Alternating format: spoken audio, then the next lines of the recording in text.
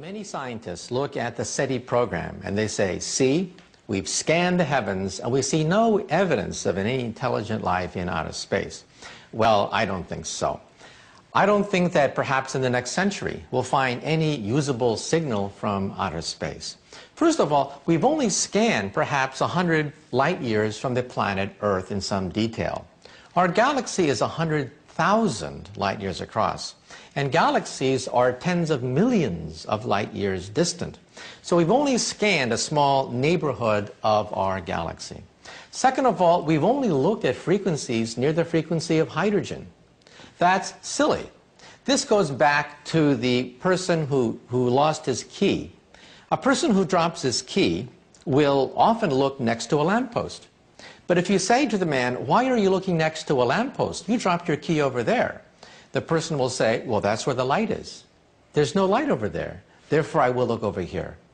We look at hydrogen frequencies because they are convenient. However, scientists don't think that these aliens will communicate at hydrogen frequencies. Perhaps they use laser technology. We've only barely begun to scan other frequencies. Therefore, we have to look at the broadband. Also, when you communicate across vast distances, we sometimes take a signal and chop it up. And then we send each piece and it reforms at the other end.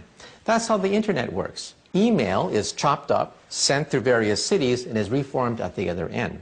But if you were to intercept one fragment of email, you'd get nonsense, gibberish until it's reformed. Therefore, in outer space, they probably send signals not on one frequency, but perhaps on the entire spectrum, so that a passing star will not interrupt the entire signal. Then at the other end, they reassemble the signal. If you were to listen in on their signal, you would hear gibberish, nonsense.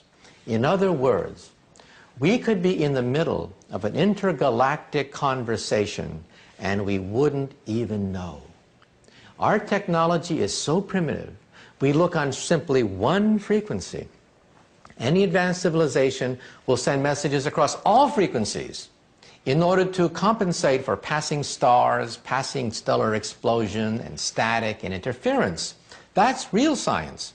However, scientists sometimes judge alien technology on the basis of what we can do, not on the basis of what a Type 3 civilization, millions of years more advanced than ours, can do.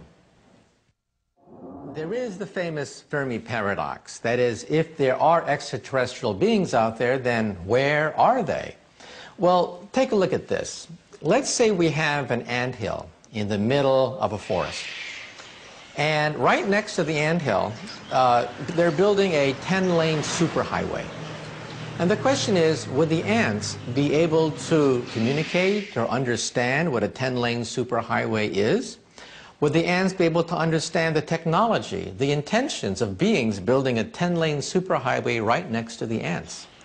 Let's say, however, you go down to the ants and you say to the ants, I bring you trinkets, I bring you beads, I bring you knowledge, I bring you nuclear energy, I bring you DNA technology, I bring you utopia, take me to your leader. Is that what you say when you bump into ants? No. Most people simply step on a few of them. Now, if we are really a Type 0 civilization, and beings of a Type 3 civilization can soar across hyperspace, they are perhaps millions of years more advanced than us. The distance between us and ants would be the same comparable distance between Type 3 and a Type 0 civilization. In other words, we are so arrogant, we're so conceited that we say they must visit us. We're so important that they're going to interrupt all their business just to come to us and give us a little bit of super technology. I don't think so. Again, ants looking at a 10-lane superhighway, they would first of all not even know what a highway is. They would not be able to detect the presence of the highway, understand their communications, and even if they did, would the ants say, why don't they visit us? Why don't they come and bring us this fantastic technology of ours? I don't think so. Other than the question of perception, scientists point to physics-related problems to disprove the theory that we are being visited by extraterrestrials. Their main argument, of course, is the expansive distances that separate the stars, which seem at first glance uncrossable, even traveling close to the speed of light. In physics, we have something called the giggle factor. That is, anyone talking about UFOs will find themselves drummed out of the scientific community. UFO research is the third rail of science. Any scientist who dares touch UFO research finds their scientific career electrocuted. However, I think we have to look at the long-term perspective. Many scientists say the stars are so far away, hundreds, thousands of light years away, that any intelligent being would take thousands of years to reach the Earth, making it impractical. I think that's a mistake, because we assume that these extraterrestrial beings are only 100, 200 years more advanced than us. Then that's a problem. Einstein said that the speed of light is the ultimate speed limit. You cannot go faster than the speed of light. That's Einstein's special theory of relativity. But you see, we have to go beyond Einstein. We have to go to the general theory of relativity, where it is possible, we think, that you might be able to go faster than the speed of light. And even beyond that, to the quantum theory, to the unified field theory, in which all bets are off. So I think that the fundamental mistake that many scientists make is that they assume that extraterrestrial beings are only 100, 200 years beyond our civilization, not thousands, millions of years beyond ours. What if extraterrestrials do not come from another planet, but rather from another dimension that we are unaware of? A sort of parallel universe out of our grasp. 5 years ago, such a concept would have been considered ludicrous. However, with the discovery of quantum physics, our vision of the universe is changing.